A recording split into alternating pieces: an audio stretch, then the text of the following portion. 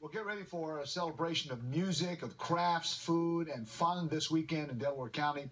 It's time for the third annual Haverford Spring Festival. Tom Kelly is the director of the Spring Fest, and he's here now to talk to us about it this morning. Tom, welcome back.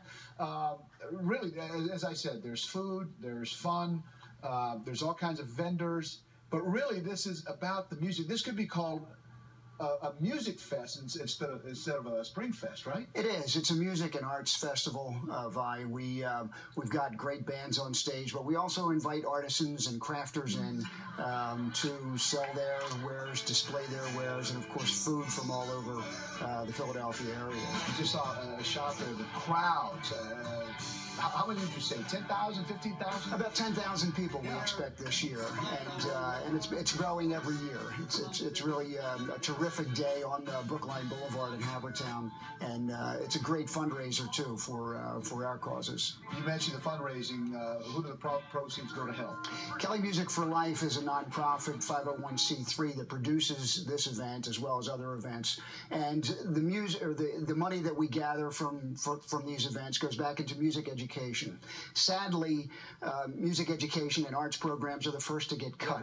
Cut all over the country. And it's really it's not right. We feel strongly about how essential music is in people's lives, and it's important to us that we keep that music alive. Now, this festival is this is the third year. It's still relatively new. So, what kind of response are you getting back? What's the feedback that you're getting from those who come and participate or are just there? The community, the community loves it. I mean, we get not only people from Haverford Township.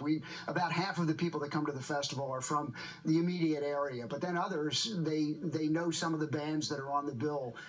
They may have seen them at the Philadelphia Folk Festival or seen them play at some concert venue elsewhere, and come to Haverford Township for this day that only costs them a $3 donation at the gate to come in and join us. And it seems to be getting some buzz in the music industry as well. It's not that I'm tapped into it, but my sense is because you're getting some great bands that are coming. Oh, absolutely, absolutely. We're getting a little credibility. I think. Yeah, cred is what they say. Cred. And the bands are coming to us and saying we want to play this festival. I mean, it's a great opportunity for the bands to expose themselves to, and we're just thrilled with the sponsors that are coming on board. ACME Markets is our key sponsor this year, and will be for the next 3 years. So there's long-term commitments coming from the sponsors, and the bands want to get on board as well. Well, the Haverford Spring Fest is happening this Sunday, May 1st. It starts at noon, goes to 7 p.m. Tom, I hope the weather cooperates. I think it will. Keep our fingers crossed. This is at Brookline Boulevard and Darby Road in Havertown, Delaware County. For more information, come to our website at NBC10.com or check out the NBC10 app. You come every year, so we keep having you back. Thank you, Vi. You're looking fit. Hey, you too. Thank you. Thanks.